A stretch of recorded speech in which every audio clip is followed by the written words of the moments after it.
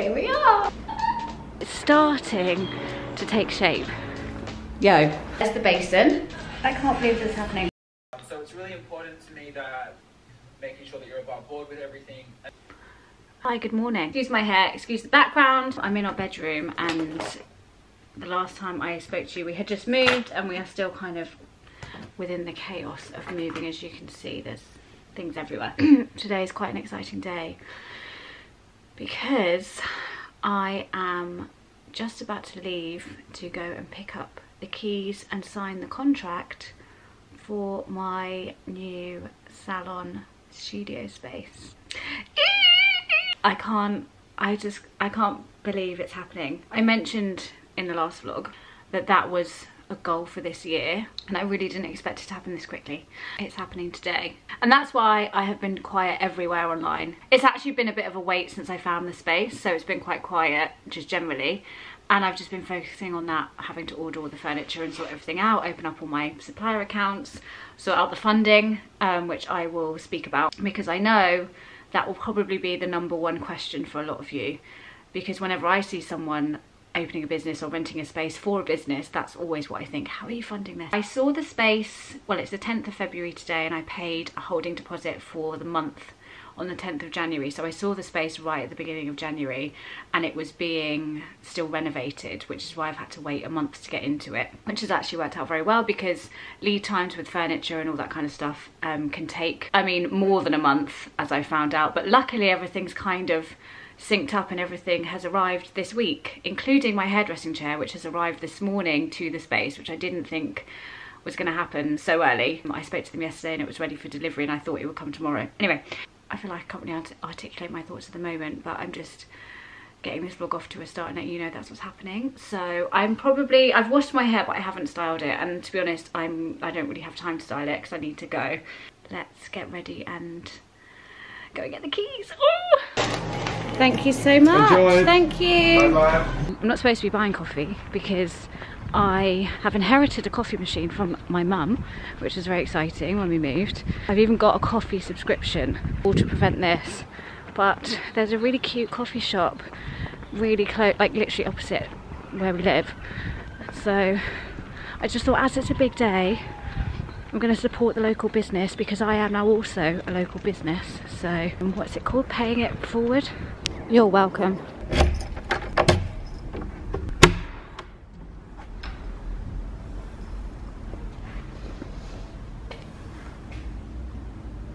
There's my chair. Here we are. I think I might just get my chair out now. If I put you there, is that going to be... This can be the thumbnail. Okay, let's do this.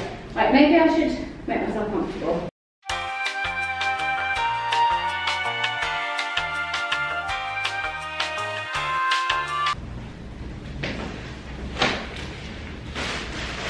It's actually not that comfortable.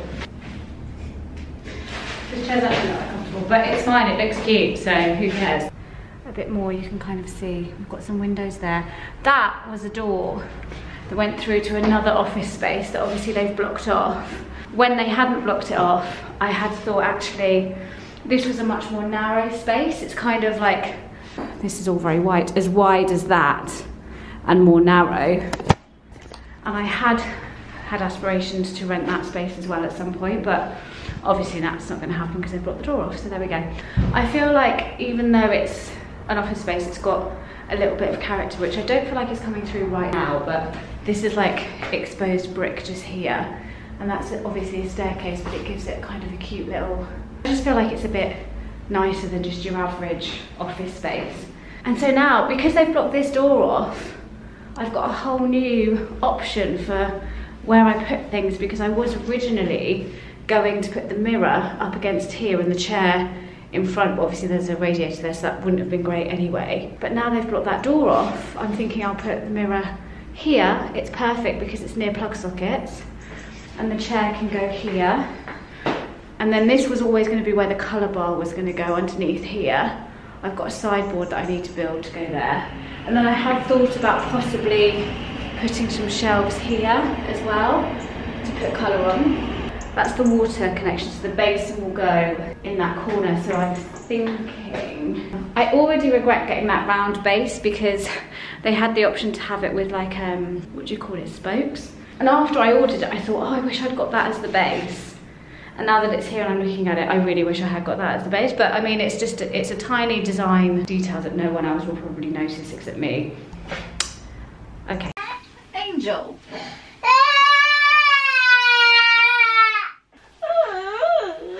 Okay, so I'm back. I feel a bit frazzled, like I've got a lot to think about now. Like a lot to sort out, namely moving everything in, and I need to get someone to connect the basin for me. Hello, my gorgeous boy. And that's the biggest thing. Once the basin's connected, it's then just basically however long I take to move all my stuff in and get everything sorted. I said I had a coffee subscription, and actually it's just arrived today. Also, we are that family now that has a lot of family paraphernalia on the fridge. We do still have a Christmas card that Gabe made for us at nursery. How cute is that? That's his foot in a shape of a snowman, and I will never take that down ever. I also do still have the Christmas wreath up on the front door because it's basically become my winter wreath. This is my coffee subscription. Can you see it? You can probably see the pink tin. It's grind. This is not an ad whatsoever. I inherited Mum's coffee machine, which is just there, which I'd wanted for ages. Grind actually served me an ad on Instagram, and it was to trial it for £5, and it's usually £13.50, and you also got the tin to put them in. And it's come right on time because I've got 3 coffee pods left. So it's now £13.50 a month, which for someone that used to spend about £3 something a day on a coffee, you get 3 boxes. And how many are in these? 10. I think there's 10 in each. 10 organic compostable Nespresso coffee pads. And I know what you're thinking, compostable, how do you do that? I don't have a composter thing.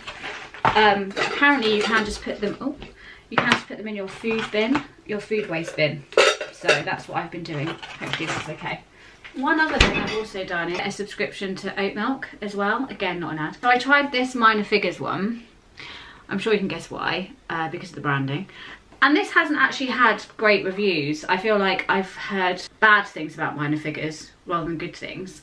And mostly that it's style over substance. The branding's great, but the milk is shit. It's the barista version, I think, is always better.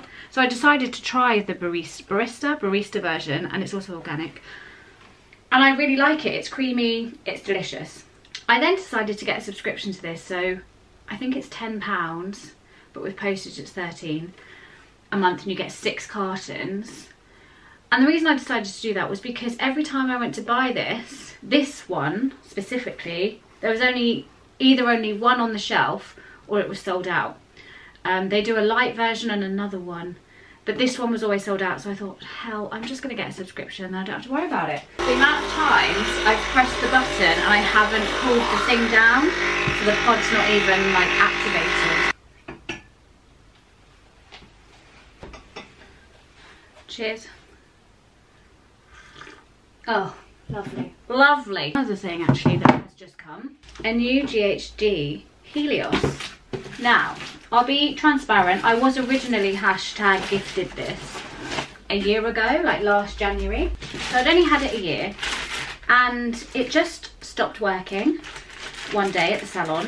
It was the end of the day actually, and there was no signs pointing to it having a breakdown. I just turned it on to like tidy up my section and it wouldn't turn on. And then I thought maybe it's overheated, left it a day, just wouldn't turn on. And it was still in warranty because the GHD warranty is 2 years. So this is just in case anyone has GHD, it's just really worth doing. So you register it that you're going to send it back, and they send you a new one. And they did do, which was great. And that's come within a couple of weeks. And the reason I'm talking about it is because the Helios is expensive. However, as a hairdresser, professional hairdryers are expensive. And really, this is the only one I think that is really, really good. There's a brand called Parlux, which is like the kind of old school go-to hairdresser, one of the hairdresser go-to brands. But I've got the Dyson.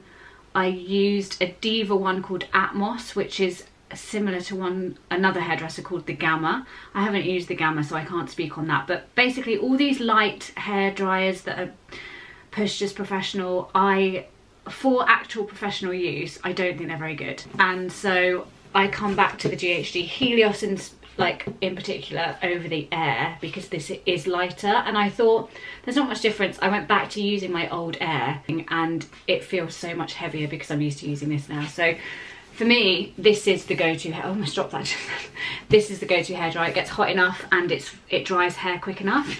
I just find like with the Dyson and like this Diva one I've got, they take forever to dry hair. They don't get hot enough. Like for doing blow dries all day, not all day, but for doing blow dries and needing to use them on clients, nothing works like the GHD Helios.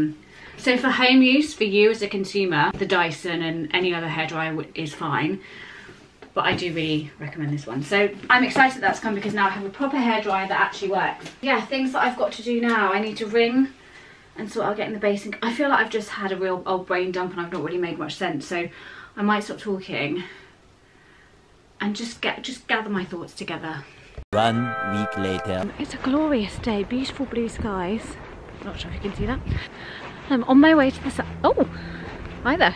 I'm on my way to the salon space to sort some things out. I had the plumber come on Tuesday. Was it Tuesday? What day are we on now? Thursday, yes. A few unforeseen complications surrounding the water supply and basin installation, which I'll go into when I get there. It's fine, it's getting sorted, but everyone always has like things that you can't foresee would happen when starting these things. So I don't feel too bad, but it's like it's caused a little bit of a delay, but it's fine.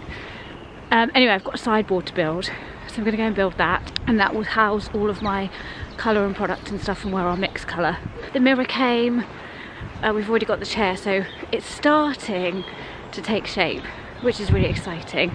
I just need to head to Wilkinson because I need to get a dustpan and brush and some floor wipes, like floor cleaner.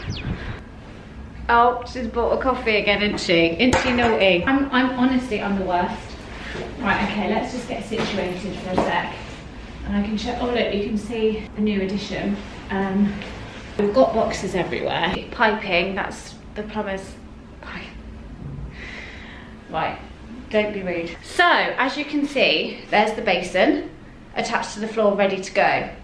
I don't know if I spoke to you about my basin, the basin debacle. Basically, every basin unit that you buy, so when you have a salon, you can buy a unit that has a chair attached to it.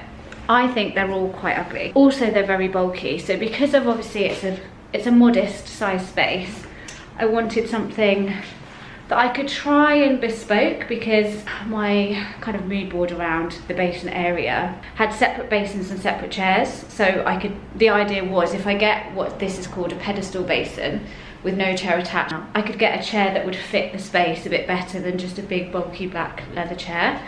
It wasn't an essential thing to do, and it has made it more expensive, but I'm very particular about, I think especially because it is a small space, I don't have a lot of leeway with design, and so where I do have a little bit of control, I'm really keen to make it how I want it. So I was to spend money on a basin and I just thought it was ugly. I'd hate it every time I saw it. So anyway, that's just me. And as you can see, there's some piping there which isn't particularly attractive, but it's the way it's going to be. But anyway, the chair will sit hopefully in front of that and cover it. This isn't a purpose-built salon space. I'm lucky to have a water supply, so I kind of just has to go with it. On the note of the basin, one of the complications we also had was that I didn't realise that the water supply was cold water only. Maybe that might have been obvious to some, but I think when I said to the building, can I have a water supply, they said yes. I kind of would have thought they would have said, oh, it'll only be cold, but they didn't, so I didn't even think of it. And the other day we moved in at the basin and the sideboard, which is there, the mirror, which I will go into more detail about shortly. But some of our friends have a van, one of our couple friends have a van. They helped us, I say us, Hainsey and I, move all this stuff in a couple of days ago. And it was Richard, who is the husband of that couple, not Hainsey, because bless him, he's not the handiest of men. He pointed out, that looks like a cold water supply only, and I was like, ah, ooh, that's gonna be an issue. So I then had to madly research what I needed to get, spoke to the plumber, and you could just get a water heater, but it's basically an extra expense and a kind of delay that I didn't anticipate. So far, it's the only extra expense and delay that's happened. So I'm grateful for that. And it's not a huge extra expense, it's just an expense I could have done without, because I did actually spend extra on this basin than I originally budgeted. Anyway, we will talk about actually budgets and funding, I've mentioned, probably go into the next video. So anyway, short story long, plumber's coming. He did what he could when he was here on Tuesday, and then he's coming back next Tuesday. I need to get the hot water heater and he will hook that all up, and then we should be ready to go. So here's the mirror.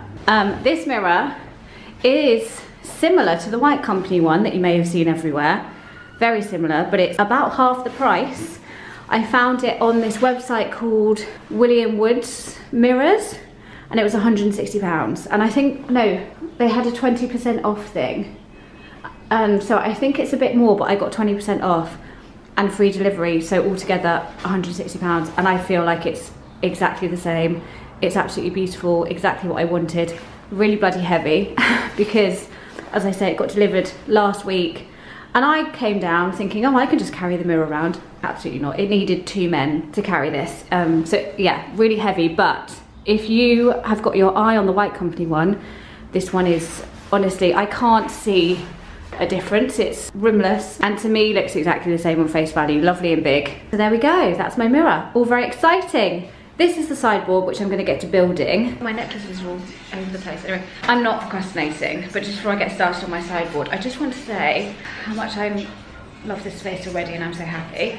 And just like standing here with the door open. The big bonus about this space is that I've got my own entrance. I mentioned before that that was a door through to another office, and then you go through into the main building. But I'm the only unit that has my own entrance. And I just think, standing here now, obviously it's not really warm, but with the sun out and blue skies and the door open and the music on, I just think I cannot wait to work. Like, the summer here is going to be incredible. I even suddenly thought, I've got this little space here. Excuse, that's the crate from when my chair was delivered. But this is, I'm not really sure what this is, but it kind of separates me out from the rest of this little parking area. So I just thought I can even get a little table and chairs. I don't know that the building will agree for me to do that. I'll ask them.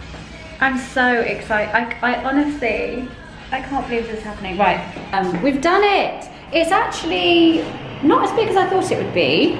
I was tempted to get one that I would have come out more to about here, but that took 14 weeks, it said, delivery. And this was quick, and I just was like, I need something, and also I don't want to get something too big in case it doesn't fit. So I'd rather start off small and go from there. But I think this could be perfect, because I had been thinking I'd quite like to get like a mini fridge to go here, so that I can serve like Prosecco and coffee with different types of milk, because I think I'll get a coffee machine just to sit on here. And then I was going to get a lamp as well. But this is really to store my colour and to mix on top of. So this is what it looks like inside. There we go. So that would be perfect. I think it should work out well. This is from Next. It's called the Bronx sideboard, and it's the small one. I was thinking maybe a floating shelf just there, and definitely some floating shelves here. So then that will be a whole kind of area. Where the basin is, across this wall, I was considering getting some string shelving. Either one unit, or if 2 would fit, to have it span the whole wall.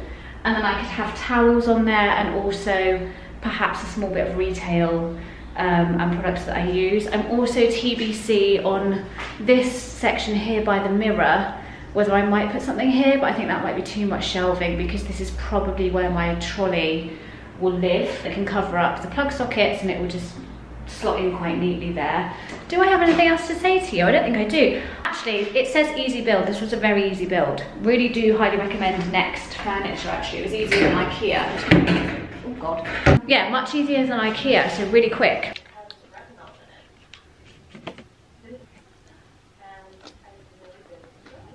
Excuse all the mess there, I still haven't really sorted out things for moving in, but we know this. And I've just realised I'm at home alone. This never happens. So I'm really quite enjoying just eating some sushi that I picked up. I'm watching some YouTube. I went to Waterstones and got this book.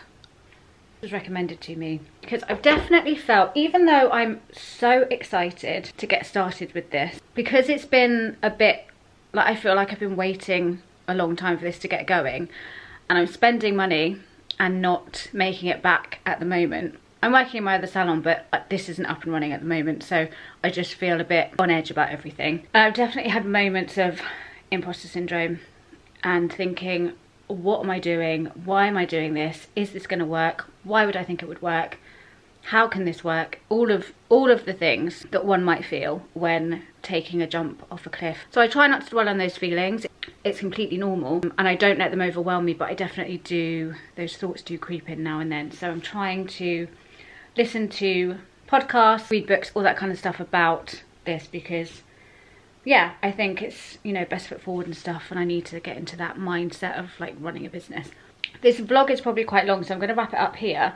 I know I mentioned talking about funding, which I will do in the next vlog probably, because I want to, well actually I'd quite like, if anyone's got any questions starting a business or anything at the moment, then let me know, and then I can answer them in the next video, and then also talk about funding. But in brief, I applied for a startup loan, which is a government funded loan in the UK, and it is specifically for startup businesses. So if you are aware of that loan, or you were considering it or anything like that, that's how I funded this. So just in brief, but I will go through, I'll talk about like the application process and stuff, if that might be interesting to some of you. But yeah, if you've got any questions surrounding that, pop them below and then I can answer them in the next video. Otherwise, let's wrap this up, get this uploaded, and thank you so much for watching. My hair Instagram is This Girl Does Hair, that's down below.